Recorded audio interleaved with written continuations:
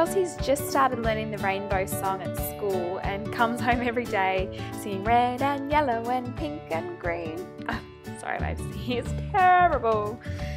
So this was a really fun way of embracing her newfound love of colours and singing the rainbow song. So today we're going to be I'll be talking through how we made this rainbow book out of old paint swatches.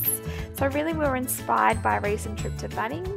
We've just painted our new house and she got an extra special pink broom. So we had a few paint samples left over and she's been playing with them, saying out the colours of pink and purple.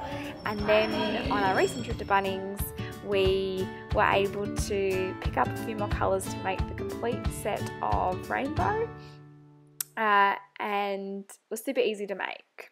So all you need is the paint swatches, some colourful contact, some stickers and some window rings, just the ones that you sort of hang curtains on through the rod that connect together, and they can either be plastic or metal.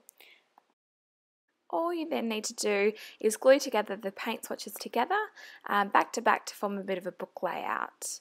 You then just need to find some contact, which again, as I said, was the jelly bean, and cover the front and the back page with contact. You then need to make it into a book, punch 2 holes on the side of each card. So make sure you do this, you've agreed and decided on your order, so it's good to place it together and make sure it works as a book.